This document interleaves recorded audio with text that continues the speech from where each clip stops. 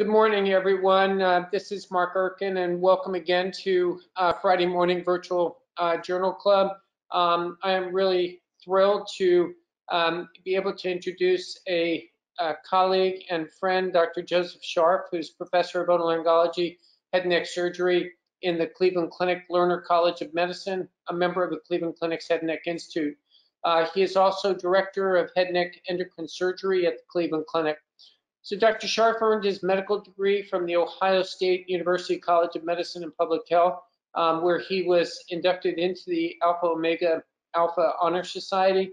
And then he undertook fellowship training after completing his residency. And that fellowship was at the University of Iowa in advanced head and neck cancer, endocrine, and reconstructive surgery, and then returned to the Cleveland Clinic, where he has spent the remainder of his career to date.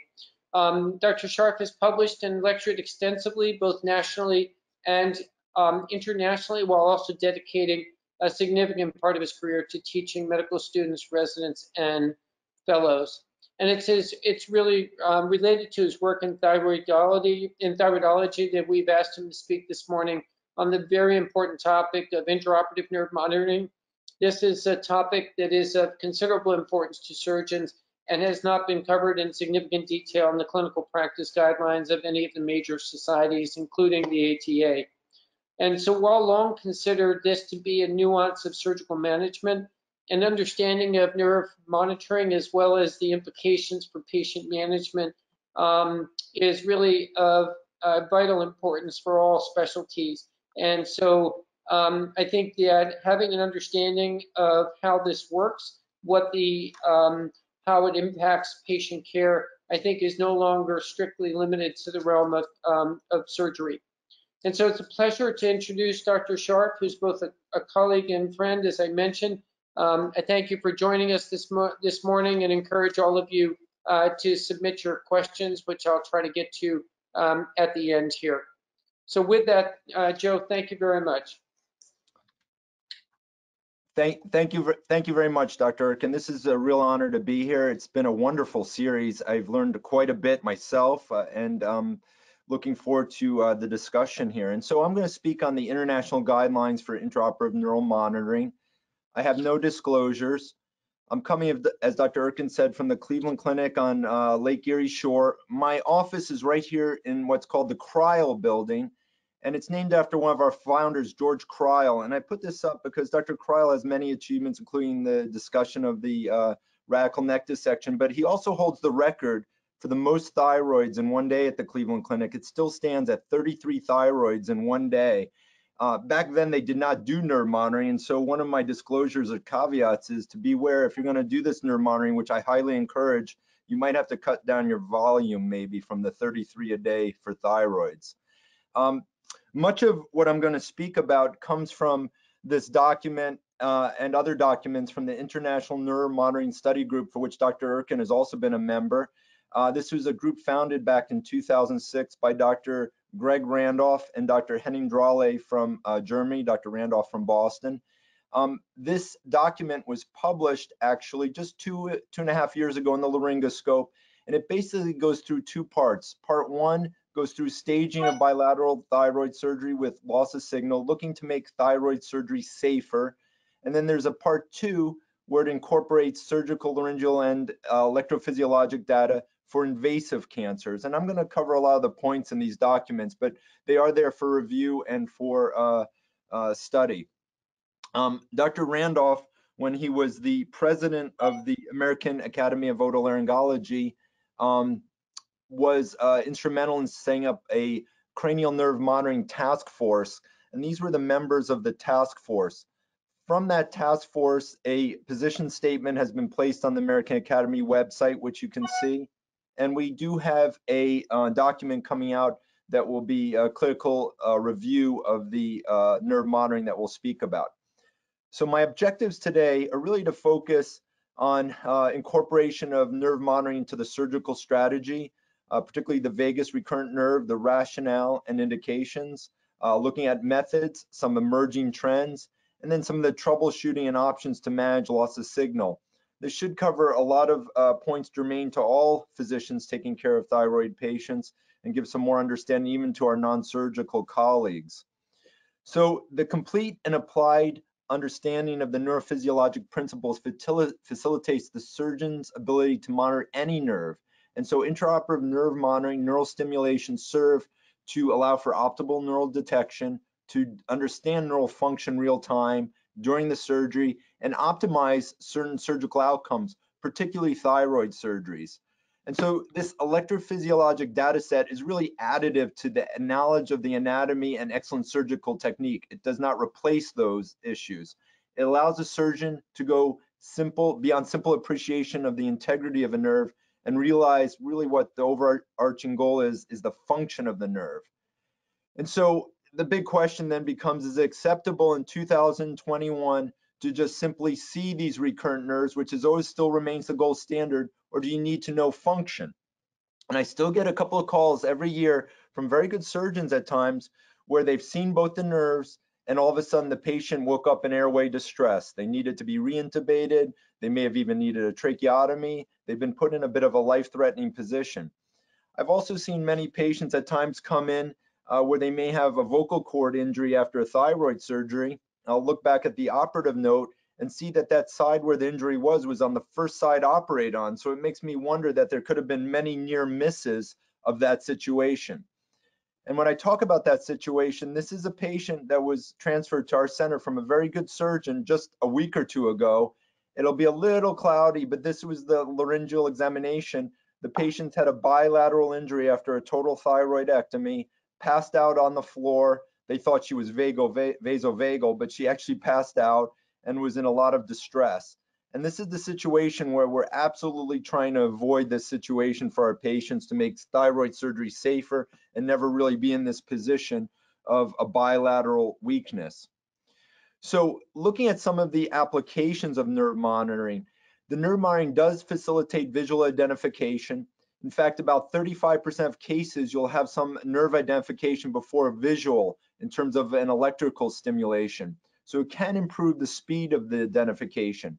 There are many anatomic variants, as all surgeons know, of the normal recurrent laryngeal nerve, where you have extralaryngeal spreading of the nerve, particularly an anterior motor branch that has a very important significance to map that out and make sure that that nerve is not being injured.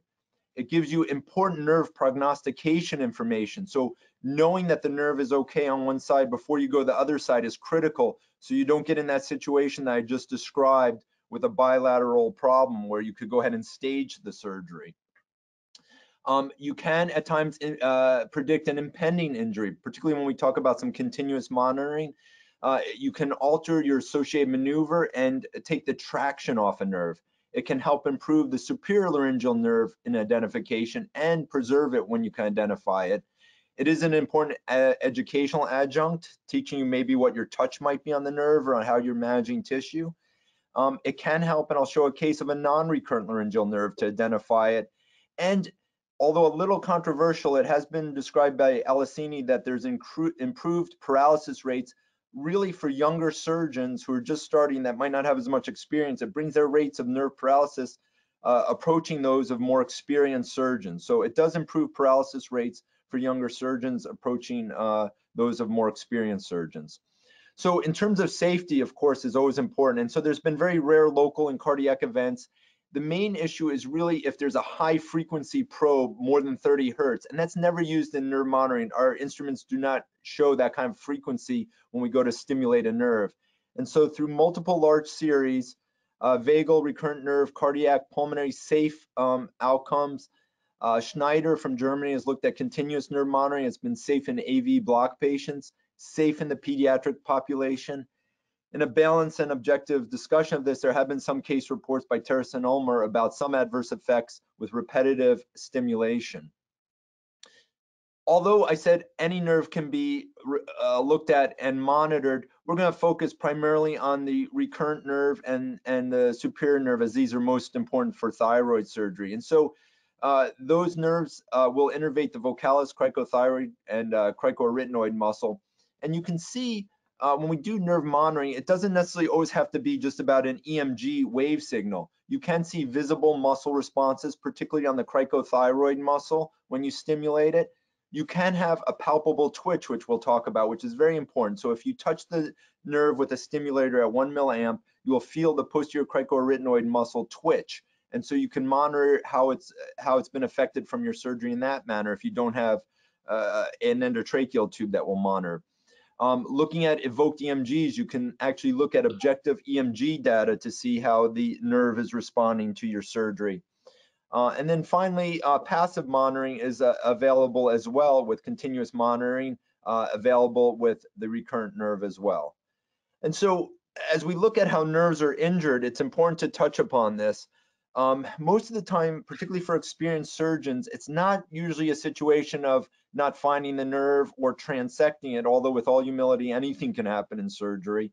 But more often, the issue is traction or how you handle heat and compression around the nerve, particularly around the ligament of Berry. And those are the things we emphasize a lot in our surgical technique with our trainees. But also clamping, ligature entrapment, suction-related injuries, all mechanisms of injury. The most serious injuries for long-term weakness would be thermal clamping and transection, of course. So it's difficult to totally obtain the exact rates of vocal cord paralysis. It's actually best to look at some national database studies from Scandinavia. And in those databases, they've got a range of 6 to 9.8%. And then those rates based on symptoms only start to double when you start to do routine postoperative laryngeal examination. Similarly, it's difficult to look at bilateral vocal cord rates. For example, the patient I just showed, had she not had that episode or been transferred in, perhaps may have recovered one side. It's difficult to say. But when it does happen, about 45% of the time it can be permanent, and it could raise the risk as much as 30% for a tracheotomy for just a life-threatening experience for the patient. So as we go on the Nerve Monitored Study Group, the International Nerve Monitored Study Group document that I already talked about, these are the type of tables that come up in that document that really outline a plan of care to make surgery safer for patients. And that's really the big thing that we're looking to do. We're not looking necessarily always to prevent nerve injury. A lot of that's from your experience and from your technique, but rather making it safer. And that's what we're talking to the patients about. And I'll go into that a little bit more detail. But for a patient who is planning on having a bilateral thyroidectomy, we start on the dominant side. If there's a loss of signal with no recovery, then you complete the side, but you do not want to go to the other side. Now, you have to have a signal to begin with. So in that International Nerve Study Group document, they will recommend that you get a baseline vagal signal to have a signal first to make sure that the signal is intact.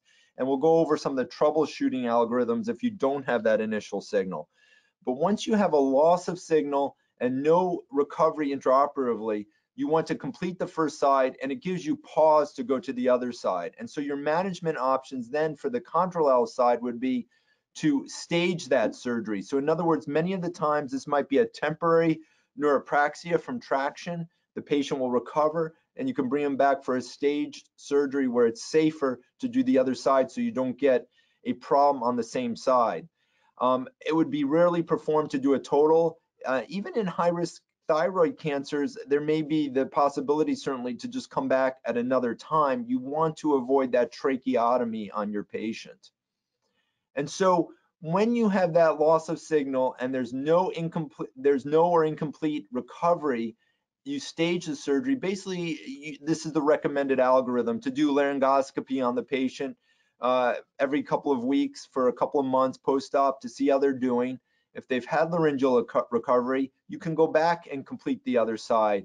Maybe you might want to reevaluate the need for surgery based on pathology if it's even needed. Maybe there's a need for multidisciplinary consideration of non-surgical options.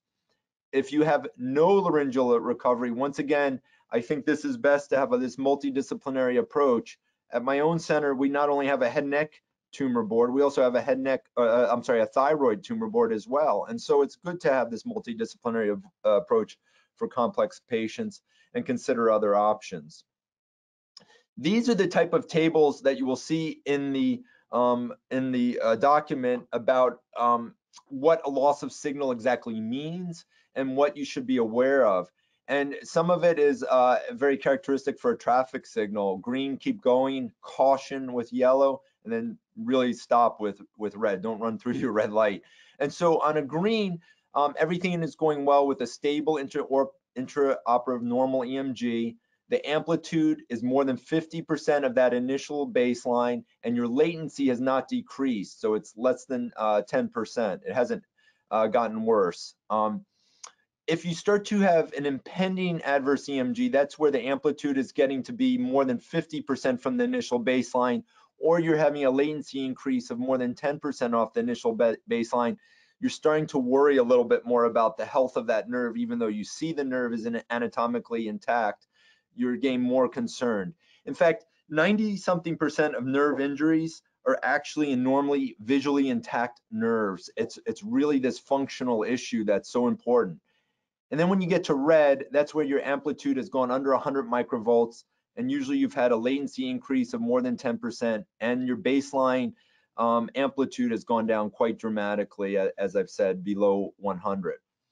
And so there are other guidelines, consensus statements from the American Academy of Otolaryngology, the American Head and Neck Society, the American Thyroid Association. None of these guidelines speak against the use of nerve monitoring. And so in the American Academy of Otolaryngology, there were guidelines published in 2013 with special utility for doing nerve monitoring in bilateral thyroid surgery, as I showed, to try to prevent that nerve injury bilaterally, revision surgery, whether it's a recurrence or need for further surgery, and in the setting of an existing paralysis.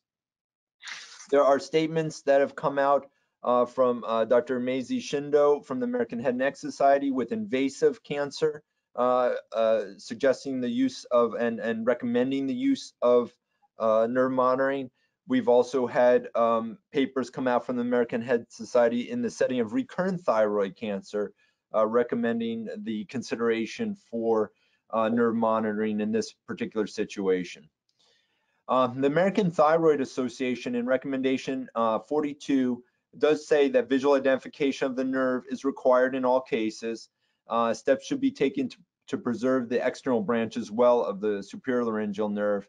And then it did say that intraoperative nerve monitoring stimulation with or without monitoring may be considered to facilitate nerve identification and confirm neural function. In parathyroid surgery, it becomes a little bit more controversial. Not as much has been written. I did write a chapter for Dr. Stack's book on parathyroid surgery. It is difficult to always anticipate which cases will be more challenging. The routine nerve identification is not always present during parathyroid surgery. We're often using very small incisions, minimal or even remote access. And in an interesting study by Unsch, there was anatomic proximity of the recurrent nerve to adenomas, particularly in the right upper one. About 47% of the time it was touching the right upper parathyroid. So where are things going in terms of trends of using this technology? Well, more than 95% of endocrine surgery fellows are exposed to nerve monitoring during their fellowship, many different applications. Higher volume surgeons, interestingly, use it far more. 80% of the thyroid surgeries are performed by head and neck surgeons in the US, and 65% by general surgeons in the US. I will continue to emphasize that the recurrent nerve visualization is the gold standard, but the central dogma of nerve monitoring is that a visualized and structurally intact nerve does not guarantee normal postoperative function. And so I'm going to start with a little case here that I had from my own practice. It's a patient who had a bit of a compressive goiter, who was followed in multidisciplinary fashion with the endocrinologist for several years, was becoming more symptomatic, and ultimately made the decision, engaging that patient, the decision to go forward with surgery. The interesting part of this cross-sectional CT scan is that my own center didn't actually notice this aberrant subclavian artery, and I really emphasize to our residents fellows to always read their own films. And so when I saw this here, this aberrant subclavian artery, it really certainly makes you concerned that there's a non-recurrent laryngeal nerve on the right side. And there's other ways you could find that. I always look on the ultrasound to follow the vessels down to see if there's that aberrancy as well on the right side. But nevertheless, I decided to start on this particular patient on the left side because I knew there was probably a non-recurrent nerve here on the right side. The surgery actually went quite well. I found the nerve without any difficulty, but sure enough, it was a rare circumstance, but I ended up losing signal.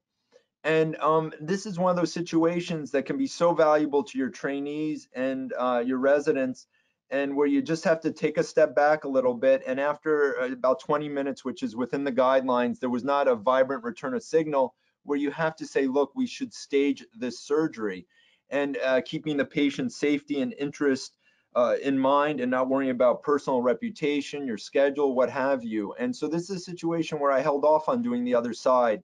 The patient actually had a rapid reconstitution of function within a couple of weeks, and I came back and did the other side. And the patient was very grateful for that. I talked to the patient about, every patient about that possibility. And so it's not a situation where they were uncomfortable afterwards or overly disappointed. They realized that possibility.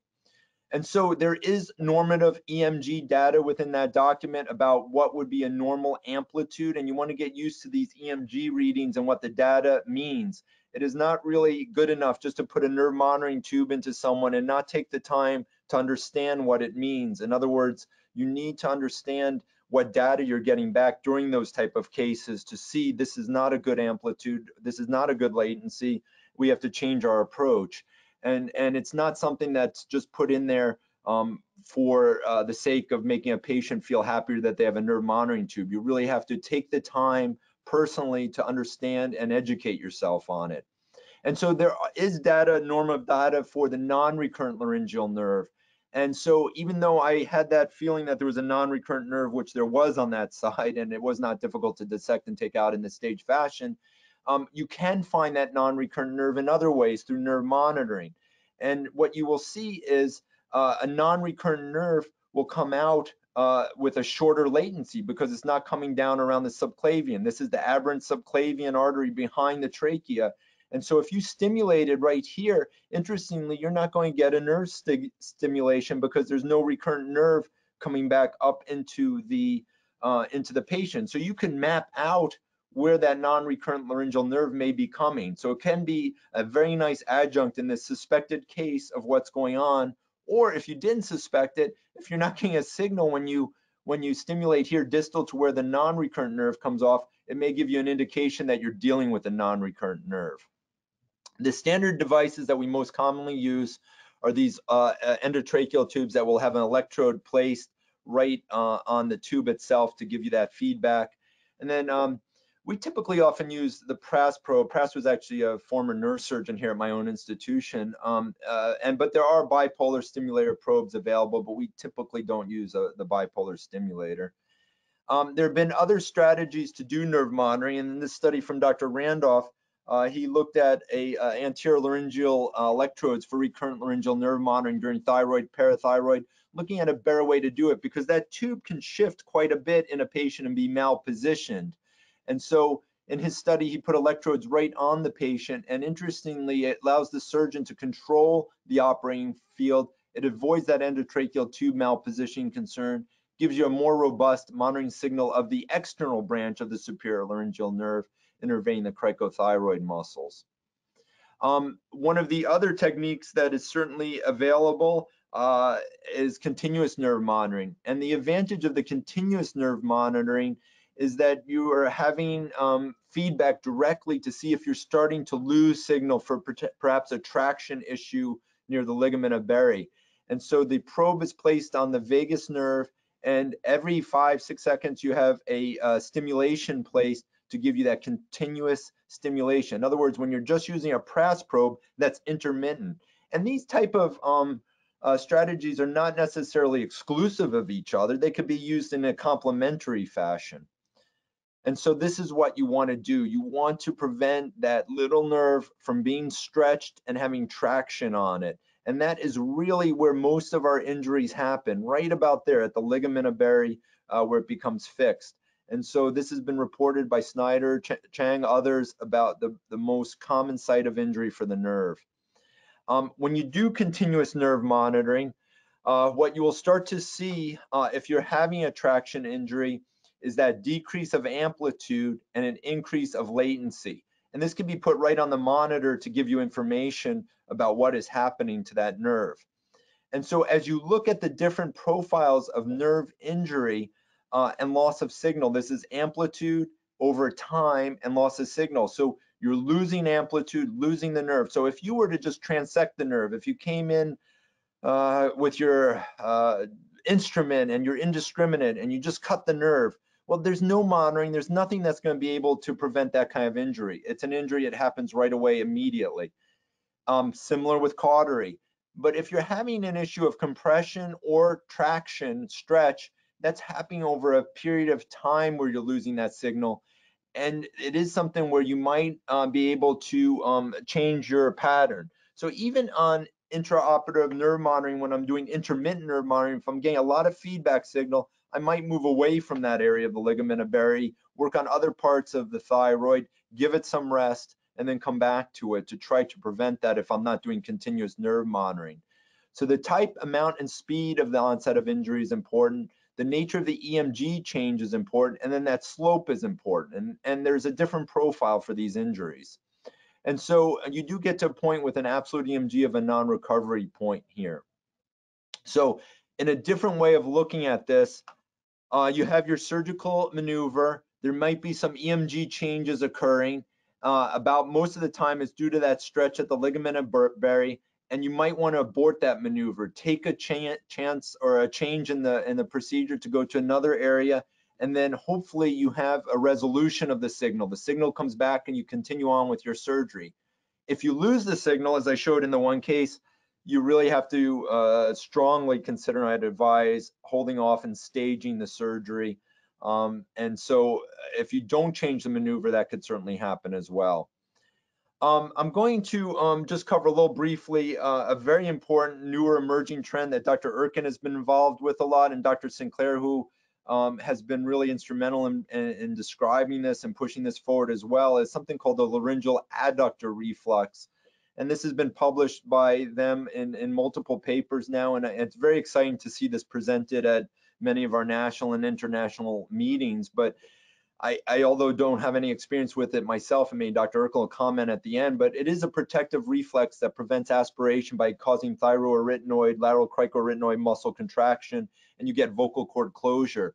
And so it's a reliable, present in humans under general anesthesia, and it does allow you to continuously monitor that recurrent nerve function. And similarly, if you're starting to lose that signal, you're going to start to be concerned that if the amplitude frequency starts to go down and doesn't recover, that you're going to have a higher likelihood of hypomobility. And it's a way of getting that continuous feedback during your operation. So it's very important that you're not only versed with the importance of amplitude and the EMG curves and what all these signals mean, but you also have to be versed with how to deal with troubleshooting, because none of these systems are perfect. And it's important to have some tricks and be able to manage through these systems so that you know how to best apply them to your patients. And so one of the questions that I think can start off is, do you do it on all your thyroids, or you just do it on your more difficult ones? Like I mentioned, maybe the revision case or the invasive case. Well, it is, once again, difficult to predict which cases are hard. There is a learning curve. And so to facilitate that learning curve, and because you can't predict which cases are always going to be difficult, and we want to distribute benefit to all our patients, I'd often say consider them on all the patients. I was a bit of a late adapter to actually using nerve monitoring. I was very much in tune with, finding the nerve and being very focused. And every time the machine went off a little bit, it kind of threw off a little bit of my efficiency of thought, and then obviously efficiency of the operation.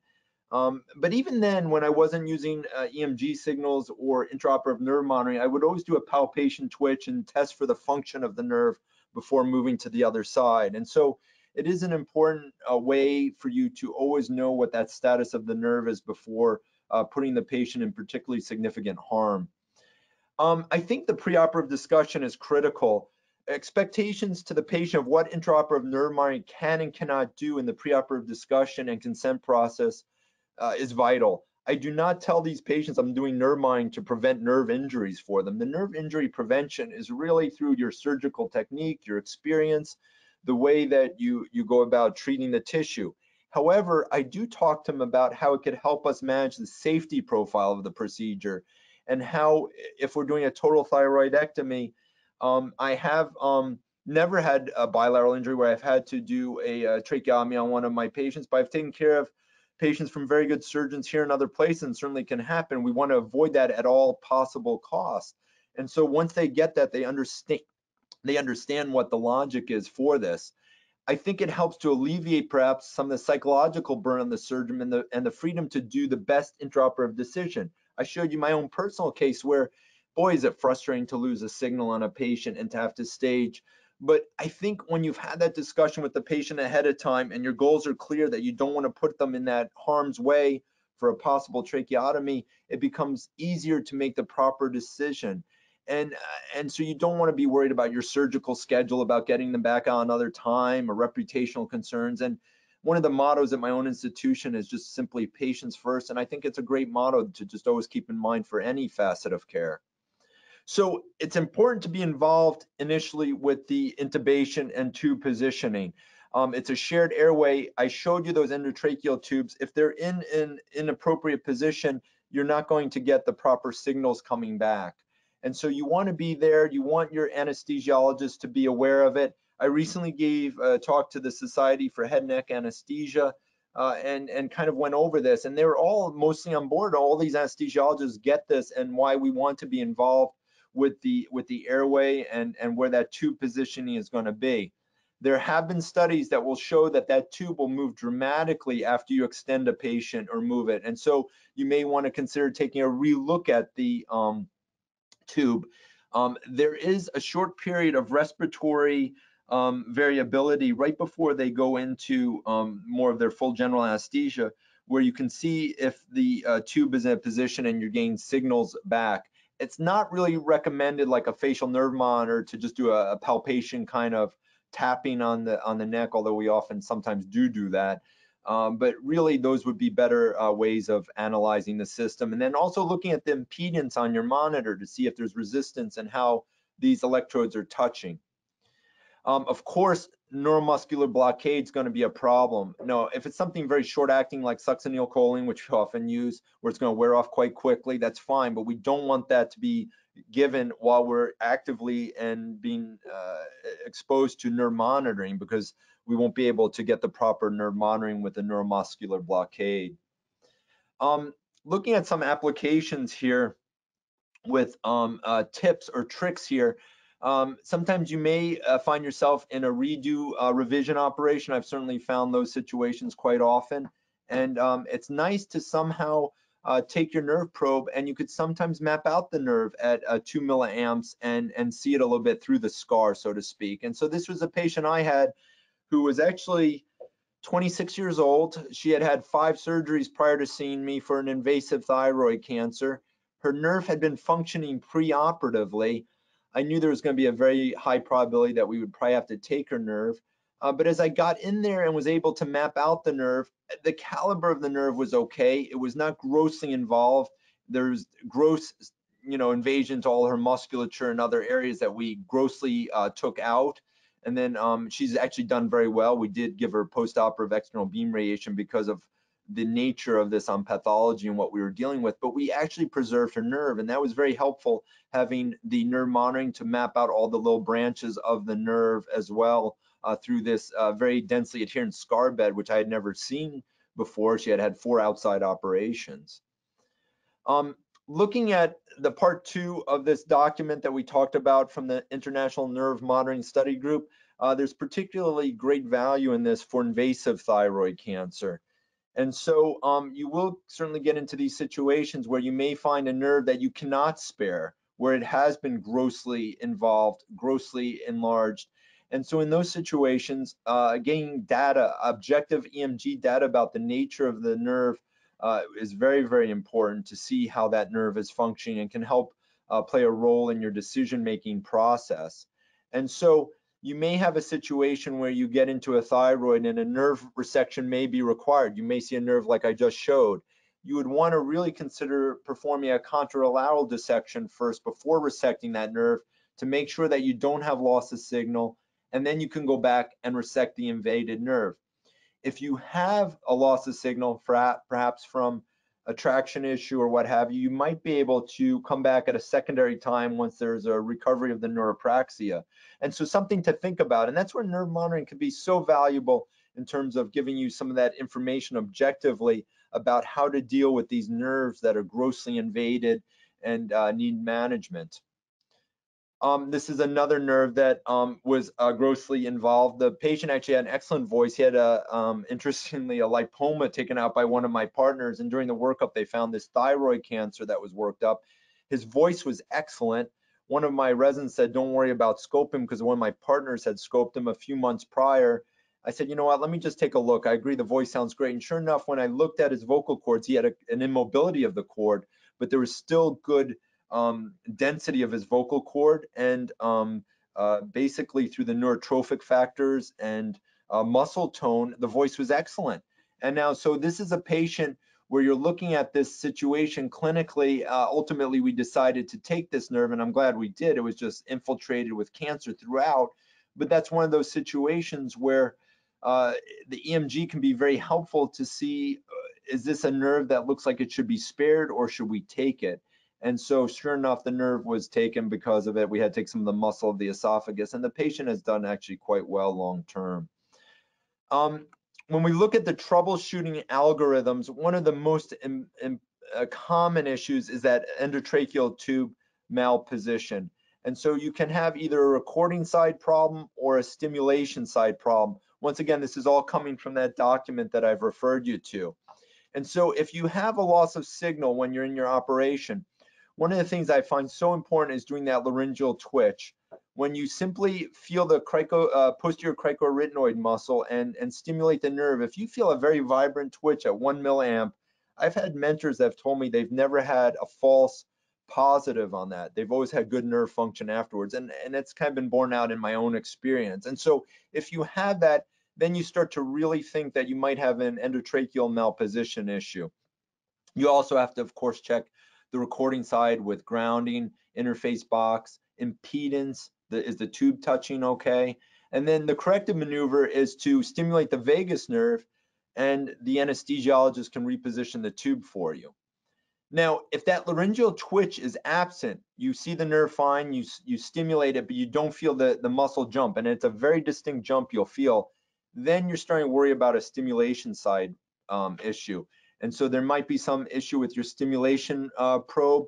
If you stimulate the vagus and it's present, then on the opposite side, on the contralateral side, then you're really worried that you do have a nerve injury. And that could be exactly what's going on, where you may need to certainly stage that surgery or consider holding off on going to the other side. And for those of you unfamiliar with that palpation twitch, this is what we're talking about. You're simply putting your finger behind the larynx here, touching the posterior cricoarytenoid muscle. That's your inferior constrictor by your cricopharyngeus, and there's the nerve. Here's the nerve being stimulated, and you will feel a very distinct twitch in that area when you go ahead and stimulate that. And I encourage everyone, if you've never done that, to do that on your next thyroid. When we look at the false positive test, that means the EMG is bad, but your vocal cord functions fine. Your vocal cord's fine. That's usually because of the endotracheal tube being malpositioned. But there may be issues where the EMG signal has changed, but not significantly. There may be some blood or fascia over the nerve. So you might be stimulating the nerve, but it's getting interfered with because of blood or fascia. Your anesthesiologist may be using a muscle relaxant. I'm in an academic center. We have people coming in and out of cases all the time, people in training. It's important to keep that communication line intact so that we don't have a deviation from our initial strategy that we talked about at the outset of the case. There can be a stimulation artifact cutoff, and then it could be a situation where you actually did lose signal, but there was a rapid neural recovery. Now, a false negative test, that's when the EMG is good, so you think you're fine, but the vocal cord's paralyzed or you have a weakness afterwards. Well, if you've hurt the nerve proximally, let's say down by the thoracic inlet, and you're stimulating it high like I showed right by the larynx, that's a distal stimulation, and you're going to have a nice movement of the vocal cords, but the injury was proximal to where you're stimulating. There may be a downsloping final EMG, so there might be an injury in progress. There may have been a stimulation that was fine, but then you did some more hemostasis. Maybe you created a cautery injury, and you didn't retest. So after I do any hemostasis, after I do any, further maneuvers, my last move is to stimulate that nerve so that I know that it's functioning correctly at the final closure. There may be a bit of a delayed neuropraxia. There could have been a posterior branch injury, and so something that you didn't recognize from the extralaryngeal branching. And then there could be some things not due to surgical neural injury, perhaps a retinoid dislocation or edema. These are a bit more rare. So I wanted to leave time for discussion here with Dr. Erkin and the attendees, but I really do thank Dr. Erkin, the Thank Foundation, for all the wonderful work it's done for our patients and for our providers. And I think at that point, we'll probably go to perhaps some questions that we might have. Joe, thank you. That was truly an awesome overview and an in-depth understanding of what the role of nerve monitoring is in routine and thyroid surgery. Maybe you can drop back for a second. I think there was a lot of delay in adoption of this technique in routine surgery. Where do you think we are now with respect to the legal climate? This certainly comes into play, and maybe if you can talk a little bit about the economics of this with respect to added cost, if you are aware of that. Sure. Great questions. I think particularly for younger physicians, for some of the evidence that's out there to suggest that it can help their rates of success be that of more experienced surgeons, I think it's been adopted by many younger surgeons. I think there was a lot of hesitation to adopt this technology because, first of all, for experienced surgeons, the rates of neural injury are actually quite low. And many surgeons, when you look at the literature, you cannot really prove with meta-analysis or other issues that this prevents nerve injury for most patients. And so there was a lot of hesitancy there to say, why should we adopt this?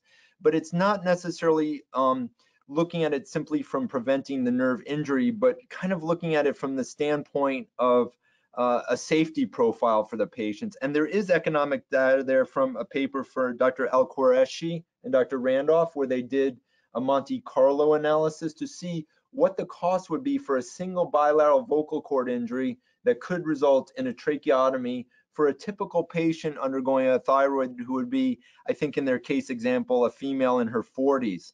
And it did become an economically important issue. If you get just one of those type of injuries, the amount of care and treatment is enormous for the patients. From a medical legal standpoint, we're actually not allowed to do medical legal work at the Cleveland Clinic, just as a function of the institution, although I do get a lot of stuff, people calling in about if I would be available, but we don't do it. So I'm not an expert to comment on that. I would say if you're going to do this, I think it would be a bit unethical to just simply put a tube in place to think it's giving you medical legal protection if you're not taking the time to understand what the information you're receiving back from the monitoring is giving you. You really want to know what that information is to do the best for the patient. And to simply put a tube in there thinking it's going to give you some medical legal protection and not really listen to what your monitors are saying, not looking at the EMGs, I think in my view would be a bit of an unethical extra expense that you shouldn't put the expense on. You shouldn't spend the money on that.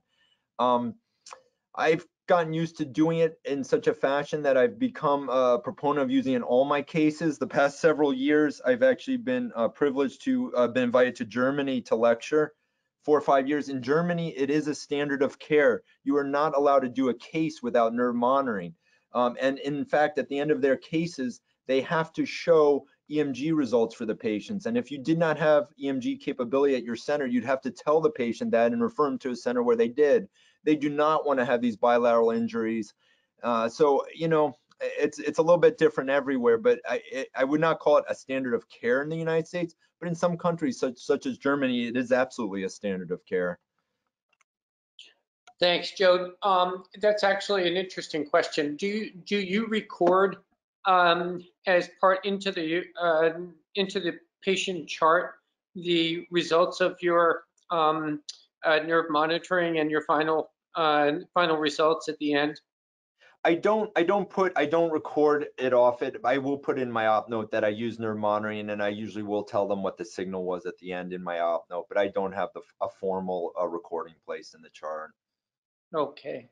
So a number of questions here. Let me start with the first one by Dr. Persky, and wanting to know whether or not you can have an iatrogenic injury to the nerve through overstimulation. Do you have any experience or thoughts about that? Yeah, that has been looked at, and the answer has been no, actually. From if you're keeping it, so usually you're doing a super, so threshold stimulation is usually by 3 to 4 milliamps. So often we will do a super threshold stimulation at zero 0.8 milliamps. At 1 milliamp with continued stimulation, no, I would say no, but here's the caveat. I have heard from Dr. Terrace or other people, sometimes the pointy brass probe, if you're poking at the nerve, you may get a physical trauma on the nerve. You have to be careful. And so there's some practitioners like Dr. Terrace who uses a probe that's got more of a ball on the end so it won't poke the nerve. But just simply from the amplitude of the stimulation at 1 milliamp, even up to 2 milliamps, and repetitive stimulation should not fatigue or paralyze the nerve. Great. Okay. One of our attendees has raised a question about continuous nerve monitoring and the positioning and risk or problem of extrusion of this stimulator. Do you have any thoughts about that? Yeah, so you do have to be careful with how that wire comes out. So it's not something that I do not routinely do continuous nerve monitoring. But when you do it, you have to be careful that that doesn't get pulled out and yank on the nerve. And so one thing you can do is bring it through some of the musculature, for example, the SCM muscles, strap muscles, other things, so that there's a little bit of a barrier where it's held in place, and that it's not just free floating where someone's hand might hit the wire and pull the whole thing. So you want to be cognizant of that. That's a great question. Great. And one other question.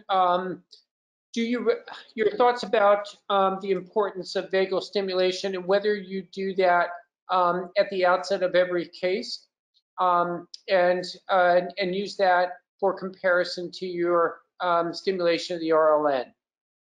Right. So so that's a great question, and it's something that I'm always straightforward and honest about. So the nerve monitoring study guidelines are to stimulate the vagus nerve. In practice, I actually do not on every case stimulate the vagus nerve on every single one of mine. Um, some of them are very easy to do because I get a lot of thyroid lateral neck dissection. So I'll start on the lateral neck first, and you have the vagus right there to stimulate first. But we do work through very small incisions at times, and then you have to move over to get it. I think as I've thought about this a lot through introspection and just my own results, and if you're not getting a lot of these issues, um, I feel pretty comfortable not on every single case, even though it puts me a little bit of an uncomfortable position because I am on those guideline papers that I don't necessarily always subscribe to doing on every case stimulating the vagus nerve. Okay. Can you talk for just a minute about perhaps how nerve monitoring has affected surgical technique, either globally or in individual cases here? Yeah. Um, I think it certainly has made a nice impact for younger surgeons, but I think I'm very fortunate that I trained before it existed because it really made me more dependent on being very careful about the anatomy. And I really emphasize that to our young trainees too, about their technique to really not ever rely on nerve monitoring when you're dissecting, so that you're really focused on your technique more than anything. And then this nerve monitoring is an adjunct, and so I don't want any of them to be a little bit more cavalier or rough around the nerve the way they touch it, because those are they're going to be the issues that get into problems with nerves. And so I think if you're already trained and you're used to being very careful around the nerves, it's a wonderful adjunct. But I think we have to have some caution with our younger trainees to tell them to be very careful, analogous to maybe sinus surgery, where you never want to be dependent on just the image guidance and still rely on your anatomic knowledge. I think that's a great word of advice, Joe. What, if you think back, what was it that changed your mind about the use of nerve monitoring from perhaps some initial reluctance to using it in all cases? Mhm. Well, I think the way my own practice ended up developing, similar to yours, I have a lot of invasive thyroid cancers. I have a lot of revision cases, a lot of difficult cases. And, I was very influenced by Dr. Greg Randolph and other leaders that really pushed this forward and gave it a try. And it just started to grow on me. And I decided, similar to what I said, there is a learning curve. And if I was going to do these on the invasive cases and the revision cases, I want to make sure I've had a full understanding on all cases, and that's a good way to start with. And it is true that even though you might think you have a simple, straightforward case, you can't always predict that. And so it starts to grow on you in that aspect too, where you want to use it on all your cases to keep that continuity. Great. Talk for just a minute, Joe, as we start to wind down here. Just talk for a little bit about the situation where you've got you've got a loss of signal, and you've made the decision you're going to back away. Talk a little bit about the timing of reintervention and how that plays out in your mind here. Hmm. Yeah. So if you have a situation like that, I'll usually bring the patient back a week later, scope them to see what their status is of the nerve, and how the vocal cord function. If it's been a quick reconstitution, I'll put them on as soon as I can. I actually never so I never start to just dissect on the other side. I keep that all as a virgin tissue plane. So I don't care if I go in a day, a week, 10 weeks later, it doesn't matter to me. There'll be scar under the skin, but all the critical structures on the contralateral side will have been untouched. So I really don't care from a timing standpoint, as long as I see that reconstitution of function. And do have you been in situations where, because of the virulence of the disease and the need to give radioactive iodine, that you've made the decision to go back uh, before you've had a return of signal or a return of a functioning cord? Hmm. I have not had one of those situations necessarily on my own patient, but I've had a lot of patients referred in who needed surgery who have had only solitary nerves. It's an uncomfortable situation, but I've certainly had a lot of those I've had to deal with, and I've gone and operated on them if the indications were present, to do. So if I wouldn't, if there was the right indication and in a person, particularly, a younger person with gross structural disease needed further surgery, yeah, I'd be back in to deal with that nerve, the Okay. solitary nerve. Yeah. So you mentioned some of the work that was pioneered by Catherine Sinclair on the Yeah. laryngeal adductor reflex, and really what I came to that technology probably about 3 or 4 years ago when I had the opportunity to be in the same institution where Catherine had done that work. Unfortunately, she has moved back to Australia, hopefully temporarily. Otherwise, I am certain that she would have been on this call and been able to speak directly. But one of the amazing parts of that technology is the ability to look at the entire integrity of the superior laryngeal nerve, the vagus, the brainstem, the Mhm. recurrent laryngeal nerve. That whole pathway is evaluated continuously through the operation, and so you have the incredible benefit of getting a continuous readout. It does require additional manpower in having a neurophysiologist watching and the signals on the monitor, and so that additional cost is perhaps not available or allowable in many situations. But it has provided just this remarkable feedback on a second by second basis of what you're doing in that neural pathway, and probably the most reliable method in my mind for assessment. It's prone to some of the same difficulties that you alluded to with positioning of the endotracheal tube. And so sometimes if you're in a difficult case and you manipulate the laryngotracheal complex, you will get a change in your signals as a result of that. But it's a remarkable technology that I really owe to Catherine and her work in pioneering that.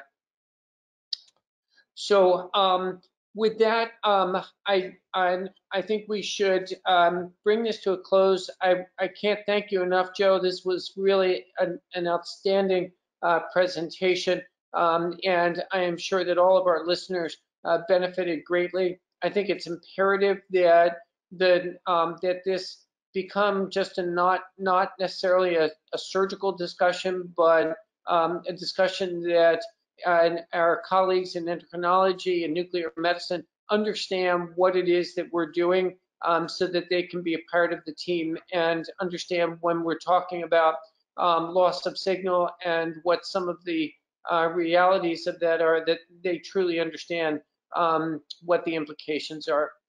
So with that, Joe, thank you. And thanks to everybody in attendance, and certainly look forward to you joining us again next Friday. Everybody stay safe, and hope you get vaccinated. Thank you. Thanks a lot. Take care.